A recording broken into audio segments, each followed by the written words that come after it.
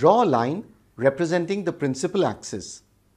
Mark the optical center O roughly in the center of the line. Using a ruler, mark 2 points to the right of O. F2 is, let's say, at 2 centimeters from O, and 2F2 is double the distance. It's at 4 centimeters from O. Similarly, on the left side, mark F1 and 2F1 using the same distance. O is the optical center of the lens, and F1 and F2 are the two principal foci of the lens. Now draw the convex lens. You can roughly sketch the lens or use a compass to draw the two arcs of the convex lens. Make sure that the lens is thin. Don't draw a thick lens.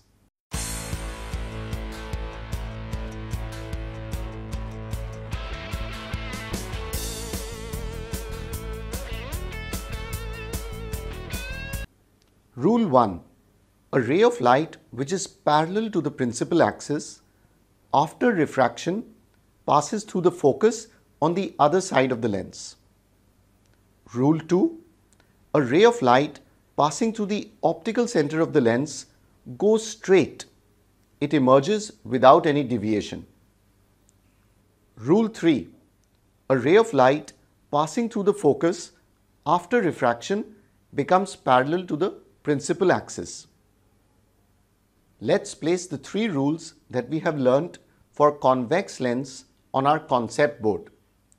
Can you see that rule 3 is exactly the opposite of rule 1? It's due to reversibility of light. The 3 rules. You can choose any 2 rules that are convenient for your diagram.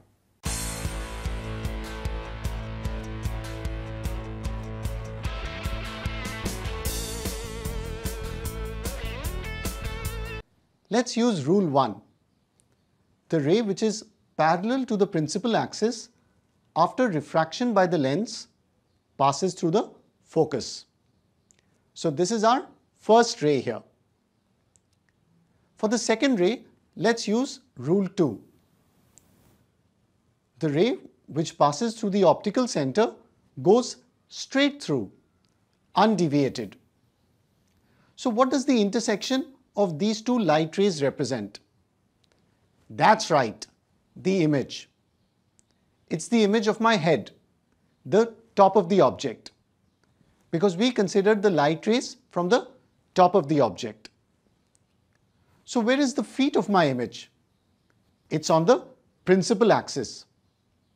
So you don't need to draw the light rays for the bottom of the image. Simply extend the top of the image to the principal axis and we get the bottom of the image. So as you can see, we found the position of my image here.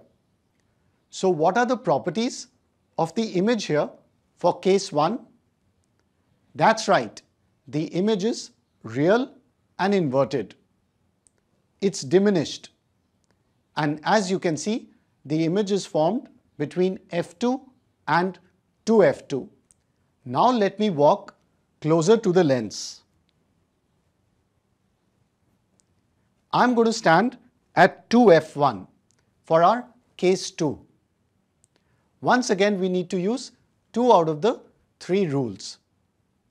For the first ray, let's use rule 1. The ray of light parallel to the principal axis after refraction passes through the focus of the lens. For the second ray, we can use rule 2. The ray passing through the optical center of the lens goes straight through, undeviated. What are the properties of the image here? Can you see the symmetric nature of the diagram? I'm standing at 2F1 and my image is formed at 2F2.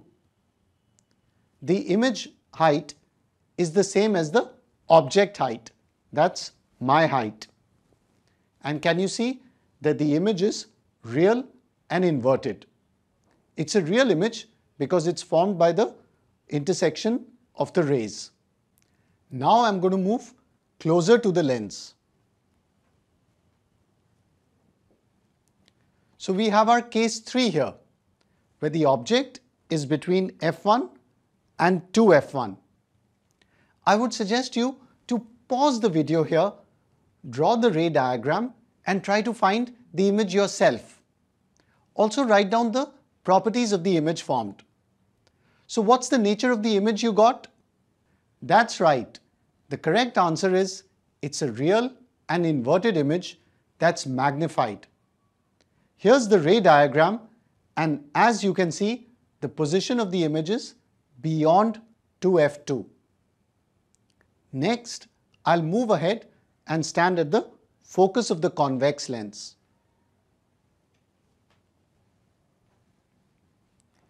Again, we need to apply 2 out of the 3 rules.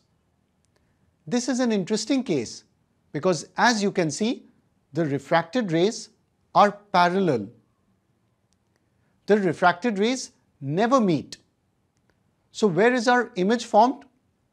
The image is far away, formed at infinity. The image is real and inverted and it's highly magnified. Now let's look at the final case where I move really close to the lens. The object, that is me, is between the optical center and the focus of the lens. Let's use rule 1 and rule 2 to draw the light rays from the top of the object. As you can see, the refracted rays here are divergent. So we need to produce them backwards to obtain our image. Wow! Can you see? The image is magnified here. So what are the properties of the image? The image is virtual and erect, it's magnified, and it's formed behind the object. Do you know a use of convex lens for this case? That's right, it's used as a magnifying glass.